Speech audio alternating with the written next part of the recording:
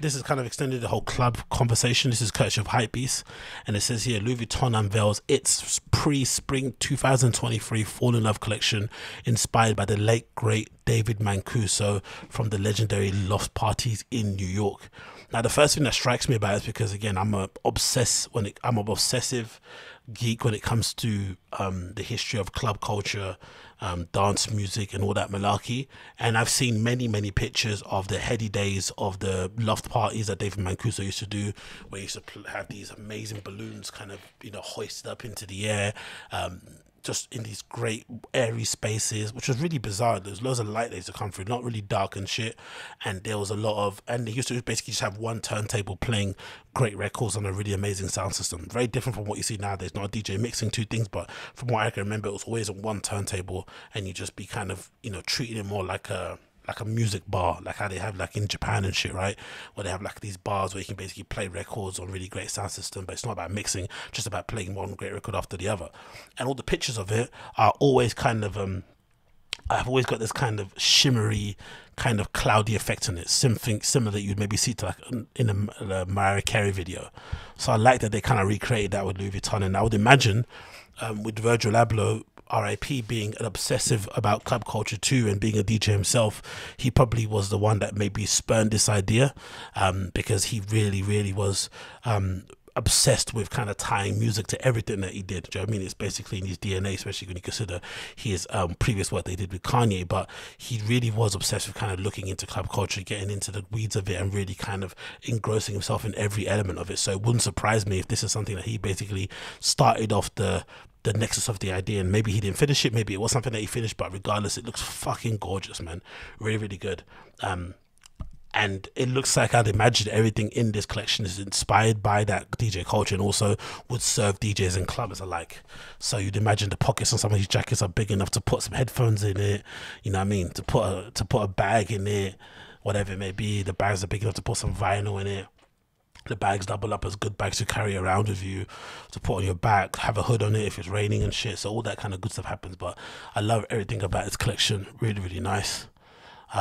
Pre-spring collection, and actually it's probably a better idea of doing a pre-spring sort of like resorty type collection in between seasons, because most of those collections I feel like are always kind of fillers. But if you want to really, maybe because you can afford it if you're like a brand or like a house like Louis Vuitton, it makes more sense to kind of make all these kind of in-between seasons to be a bit more conceptual, and kind of just have it be like a theme, and have it kind of just, so essentially it could be like hiking next time, whatever it may be. It doesn't have to tie into the overall vision of the brand, but it could just be like a set little theme, do you know what I mean? Just to kind of give it a little bit of respite from the overall stuff that goes on the runway, and to kind of change it up a little bit. That might be a good thing, and especially for them going forward, because they don't have Virgil anymore, it might be a good idea to maybe have this be outsourced, and then have the main collection designed by the design team, and then this kind of always, you know, be kind of lent out to creative collaborators of his in the past, friends and family, whatever, you know, admirers, people that might have some sort of design links to him, whatever it may be. I think that might be a good way going forward. But I do like everything in it, to be honest, from suits to jeans. Some of the jeans here, the styling tips here, the jeans kind of stuffed in there to the sock. Some great bags, of course, there, which are really nicely done. But yeah, very well put together, man. I like everything about this collection. Very nice. This look here, number 14, might be one of my favorites. And yeah, some of the sunglasses are always incredibly well done as well. Something Virgil doesn't get enough credit for doing, actually. Loads of really great sunglasses and you know, accessories, probably even stronger than some of the actual ready-to-wear pieces, to be honest. But like even this look here, this red one is fucking sublime, innit? I'm not sure about wearing a turtleneck to a nightclub, but I still like it regardless. The text is as follows. Built upon Virgil Abloh's belief that function of a DJ is akin to that of a designer, Louis Vuitton has unveiled a pre-spring 2023 Fall in Love collection. The uncovering range explores how DJs and designers sample established genres to create sounds and looks that resonate with the outlooks of the new generation, drawing inspiration from the legendary New York love parties of David Mancuso, popularly considered the first DJ ever, who passed away, I think, only a couple of years ago, I'm pretty sure, if I'm not mistaken. It's important to note the pre-spring collection was conceived by Virgil Abloh before his untimely death. Yo, R.I.P. Virgil, man. Virgil's the fucking GOAT. This man has designed stuff into that's going to be on sale in 2023 and going forward, or 2023. That's how much work that he put down. And some of us, myself included, complain about, you know, editing clips, uploading clips, tightening clips, making thumbnails, preparing mixes, setting up a live stream, making zines, printing t-shirts. Like, I complain about all that nonsense stuff while this guy was operating on the highest of highest levels, pumping out stuff on his literal deathbed, was able to put forth stuff that would live far beyond the time that he was going to be around. Like, ridiculous. And I would imagine part of his reason of doing it wasn't because he knew he was going to pass away soon. It was just something that he did anyway. It wasn't like he was doing anything more. Like, even though I think most of us would agree, we did see a shift in Virgil's output in terms of him going to gear 5 within the last 4 years or so. It was still nothing dissimilar to what he did prior when he was doing Bin Trill. He was still operating on gear 3, gear 2. He was still cranking out more stuff than more people ever did. You know what I mean? The flyers, like the amount of flyers he did for the amount of appearances and DJ sets he did is fucking insane. I hope somebody put together an archive of all his flyers. The amount of merch and t-shirt ideas that he did for every little pop-up and activation thing he did was completely insane too. Like, he did a lot of shit. Even on the stuff on the side, like the designs, consultation, and, you know, whatever stuff that he did for clients, like Hood by Air back in the day. That's also wild. And he had all that stuff in the flipping canister, and it's all now going out to the public now, and it's going to be in stores in 2023. Ridiculous level of output. That's basically, I think, Virgil Abloh's legacy.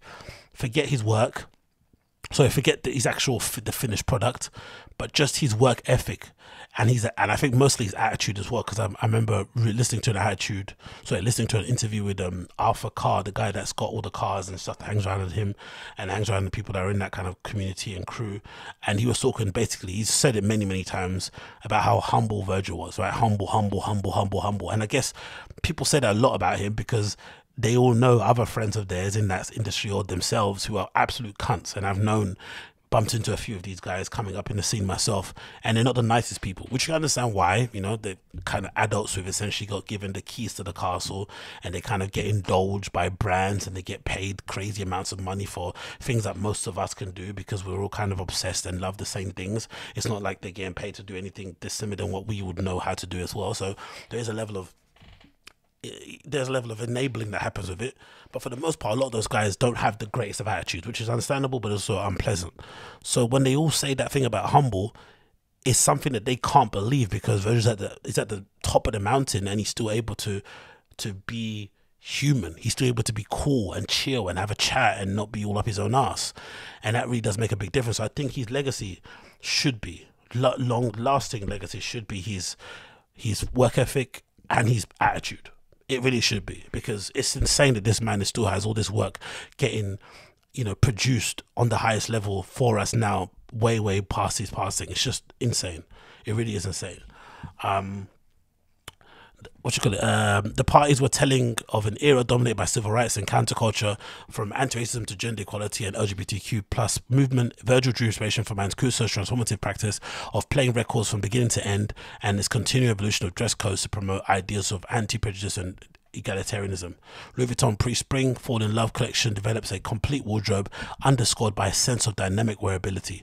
The range effortlessly moves between contemporary takes on traditional tailoring outwear styles. The streetwear elements come from an optical print, and the interprets and monograms of LV and musical graphics that adorn the shirts. Footwear expressions include a suede chukka boot, a square-toed loafer marked by a foam sole, and a monogram decoration, softer dancing shoes in Oxford styles, while carrying styles in 2 ranges. The denim is a tan contrast stitching and Tyrolean denim line, and record canvas lines which present monogram with the archive Louis Vuitton notebooks. Take a look at the collection above. Ridiculously good. So yeah, big up Louis Vuitton for still putting the stuff out even in his passing, and RIP Virgil, long live Virgil, for absolutely being a beast when it comes to the output, man. Like, that's crazy, legitimately crazy. One absolute genius, one absolute talent. Gone but never forgotten.